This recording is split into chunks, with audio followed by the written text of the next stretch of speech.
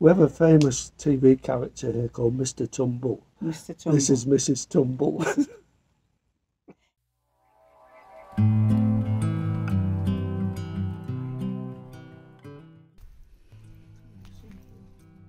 What can you see? Well, that's the furnace room, and then we'll get another view of it when we go up the next bit. I wonder what they burned. Whether it was... We'll have to step back like this. Hi everybody, where are we? I nearly set my neck, I know. He's going to have a laugh now. This is, she's got another name. We have a famous TV character here called Mr. Tumble. Mr. Tumble. This is Mrs. Tumble. Anyway, ignore him, which you won't. Where are we, Mr. W? We're at Binchester Roman Fort in County Durham, and currently stood just outside the furnace room. This is the furnace room leading over here. So which provided heat for the Roman baths. Which provide peat for the Roman bath? Heat. Oh, heat. I thought you said peat. Heat. She's got a blockage. Anyway, it's a lovely day, and this is the first part that we've just gone to, so we'll take you with us. And you can see why this was a Roman fort, because it's got a view all the way around County Durham. And when was this? 25 AD? 75. 75 AD. So it's got a view, quite a wide view. There's trees hiding at that side, but when we were driving up here, there was a beautiful view over the countryside. So it would be in an ideal position for a fort. It was on a Roman road as well. Deer Street, which was the main route from York to Scotland. Yeah. And along it, the Romans built a number of forts. One down, also near where we live, called Pierce Bridge. Then this one at Binchester. And then there are a couple more on the way up to Hadrian's Wall. We'll get round those if you're interested. We'll take you with us. In the coming weeks. So this here is the Deer Street. And this is it's a Roman road. Basically showing you the street there. And the Roman road. So there's... There's a Roman road. This is the... Where? There, right in front of you. Is it not that bit? That bit over there is the Roman road. Do you think so? There, yes, I think so. Oh, might be. I think there's various stages. The only thing that about archaeology is you never know what on earth it is. Well, that's the Roman road there. Right. This? Yeah. I wouldn't fancy taking a wagon along there. There's your drainage at the side. This building here is the bath. The Roman bath building. Also there, yes, that there. That's there. With the cobblestone. So that was what the road... Surely it wasn't like that. It would have been awful to walk along. Of course they'd have treaded it down a bit more.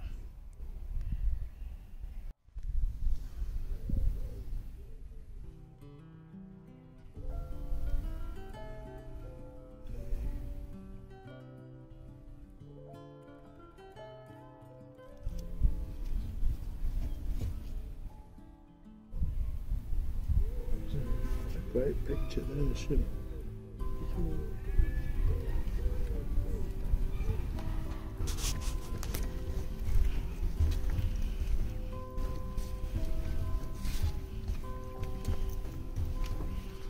So the first one we were at was the furnace room there, and then we are standing where it says you are here, and we're going to walk into the baths. And you just had a shock. Why have you had a shock? You walk in and then look at the bath, and in the corner You thought it was a real man. So these are the baths. Wow. And that is a Roman soldier. He looks like one of those figures from House of Fraser's show window. window display. Wait, that's a real Roman soldier being preserved from AD. I don't 80. think so.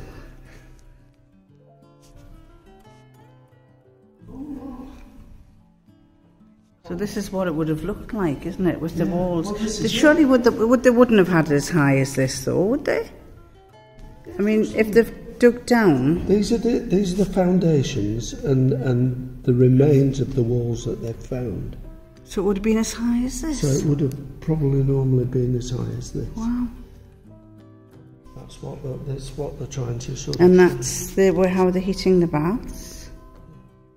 Telling you how they heat the baths. Obviously there's tunnels, so they'd probably put the coals and things underneath. And then the water would be in here. And he's sitting. Actually, quite a nice idea. Very cool. Look, this is the cold plunge bath.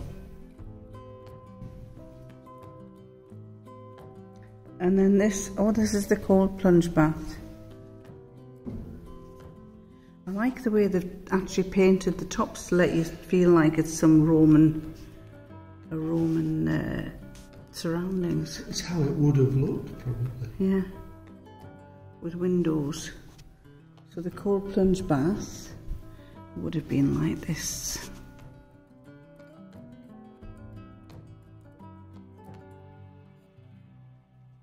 And then here, well, down there behind those, there is where we first started off. This is the second hot room. So this would have been just a hot room. Like a sauna room. Yeah, and you see those pillars, those original, built by the Romans. What they did is they laid the floor on the top of those, using concrete.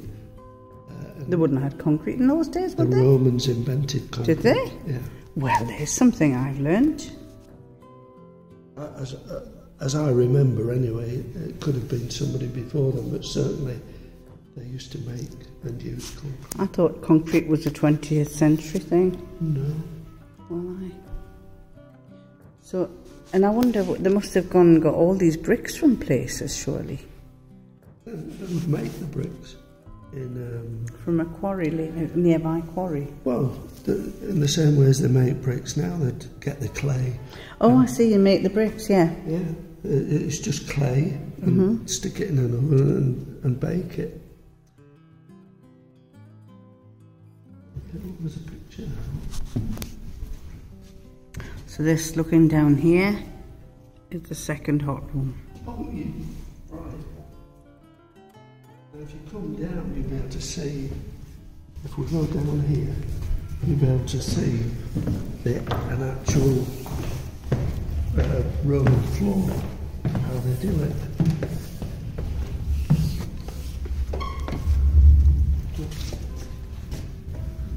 Oh, yes. So they build those pillars up and they lay on top of it, the concrete. Amazing.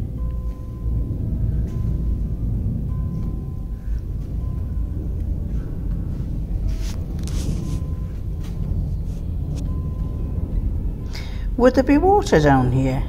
Or just fires? Oh no, there wouldn't be water because the water's above. The water's They'd just have the fires. Where would the fire be? Right to your right. And there. There was a furnace outside the arch to your right. Oh, so the furnace was here. And the hot air from there circulated through the hypercourse chamber to warm the rooms above.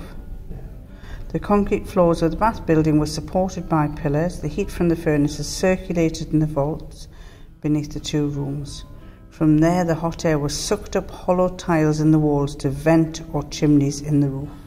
There you go. Wow.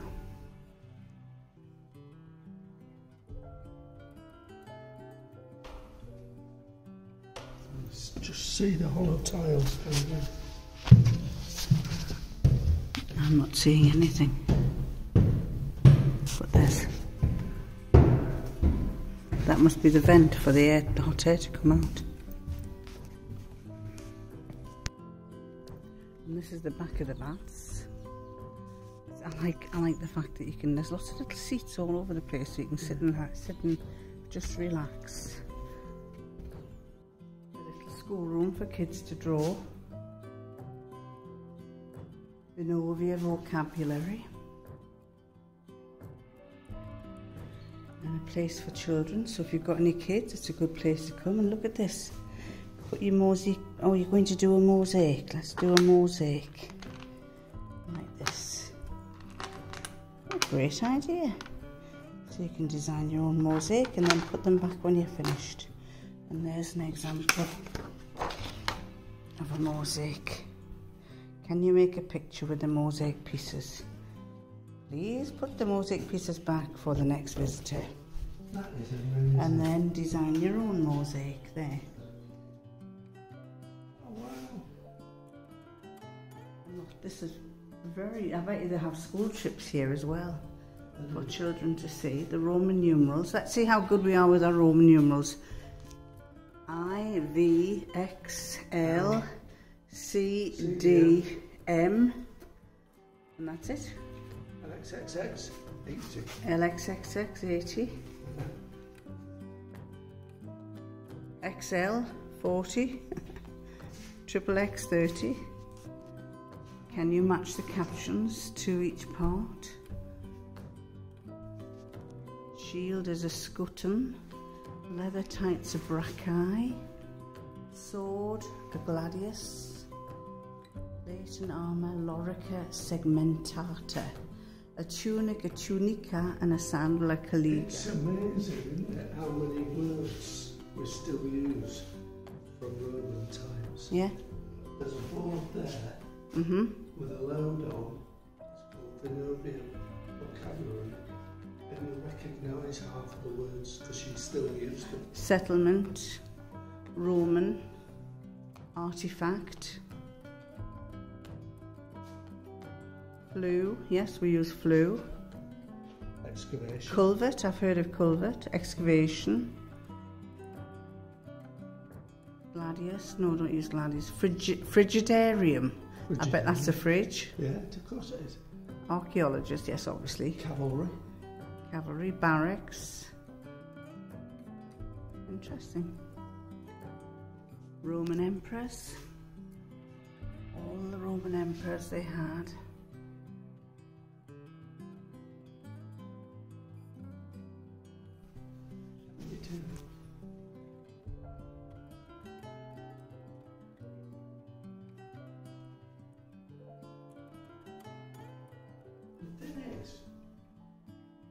So this is where we are.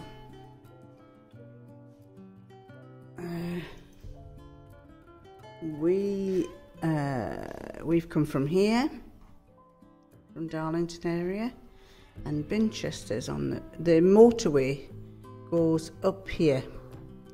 The motorway goes through Newton. There it is, the A1M.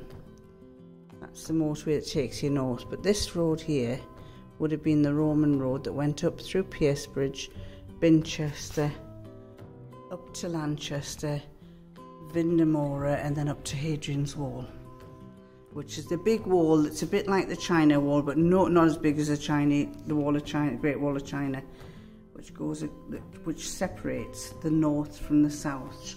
Scotland. Well, it doesn't really, because I live in Northumberland. Well, no, which is north of the Hadrian. What used to be Scotland. Did I used to live in Scotland? No, in Roman times you would have been.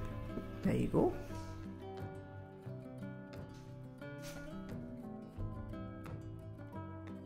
And I just was informed by the young lady who we bought the tickets from that the Romans consisted of all sorts of nationalities. Now, I always thought they were all Italian. So there's an ignorance on my part. History was never my best forte. Photographs of the site. And there's the river. Is that the river that's going around like that? Yeah.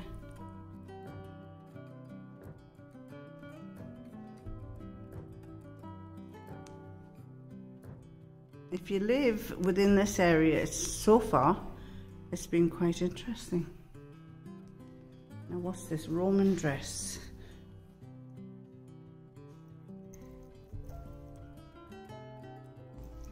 and they even give children things to try on. Roman roads, such as Deer Street, were used by the army and imperial officers as well as civilians. They enabled units of soldiers and military supply wagons to move quickly and safely. There were official hostels, mansiones, at intervals about 25 miles, where accommodation and relays of horses were available free of charge for military and state personnel. Civilians could also stay at these establishments, but they had to pay. Stone markers, milestones, were erected at intervals of 1,000 Roman paces. 1 pace is 2 strides. That would have been, from here you're looking towards the southeast side of the wall, which enable you to appreciate the large size of Binchester, and that only a small proportion has been. So from here you're looking across, and that probably where that tent is the wall. What did she say the white tent was again? Did you say it was the... Yeah, we're here. You were here. Which is there. And this was the fort around it, which would be all of that field, probably right round. Probably where the hedge is. Quite possibly. We might find out if we go to the tent. Right, so we've got to find our way around to the tent. And this is the commandant's house. That there. We were standing over there before, looking at the main road, which is there. And that side there was the commandant's house. And so along there were the baths.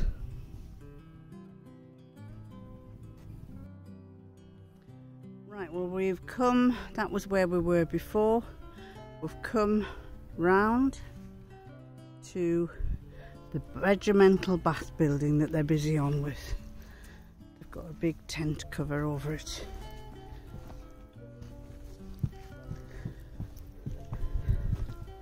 Who would have thought there was archaeological ruins under here? Oh, look at this! Wow! Not very far down. No, it's amazing how they know that.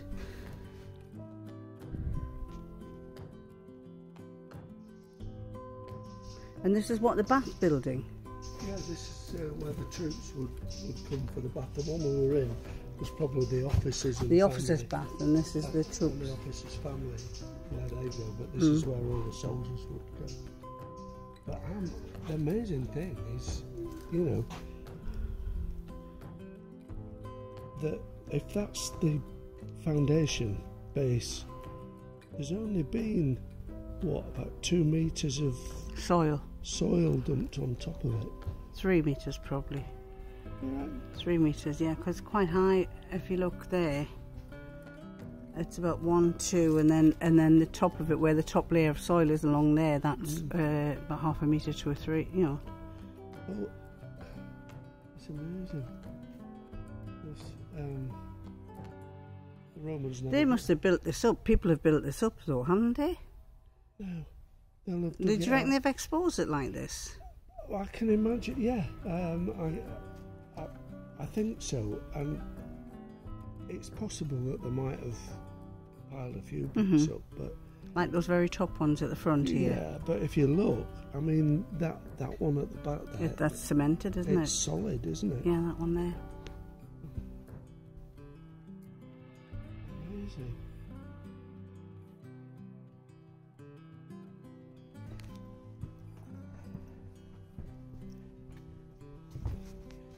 You are now outside the fort, standing above Deer Street, and in front of you are the remarkably well-preserved remains of part of a bath building dating from the earliest years of Binchester. So how many years is that? It was AD 75. So we have these are 1,950 years. 950 years ago.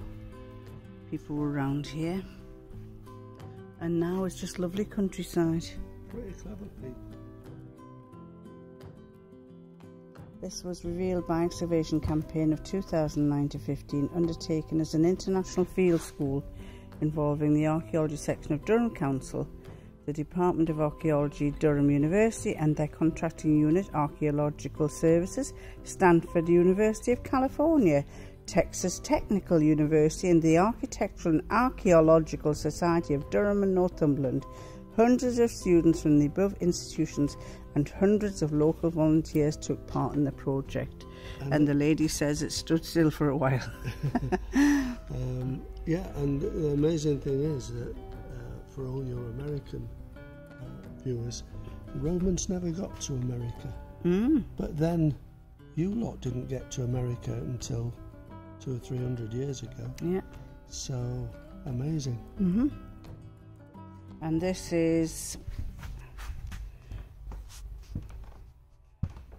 the view of the Bath building. So they've deduced there's a circular part as well.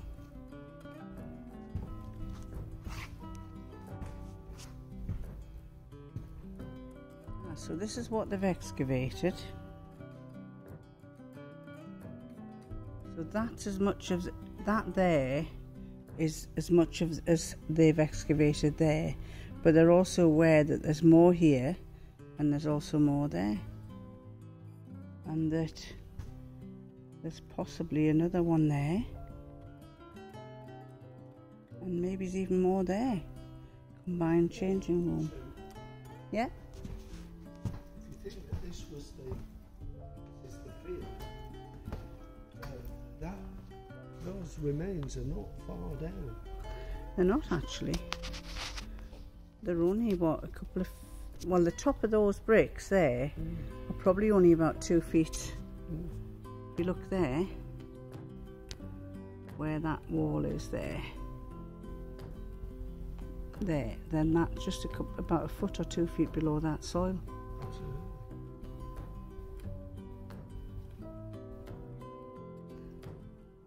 So that's 1,900 years of dust falling on the ground, raising the ground higher.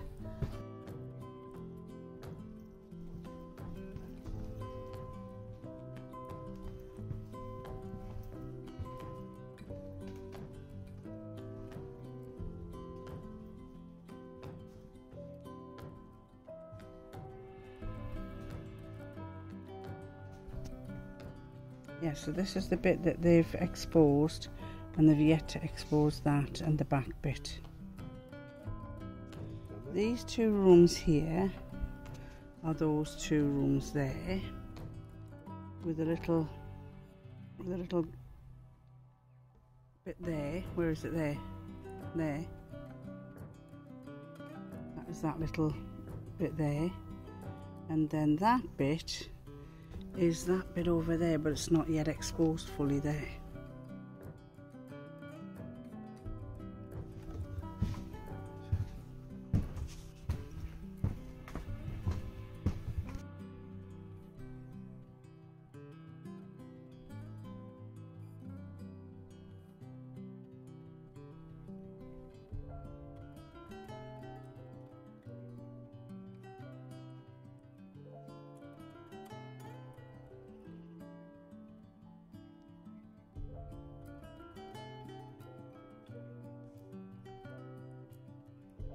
And I've just shown you this thing here about how the Romans used to flog their bodies with nettles to keep them warm.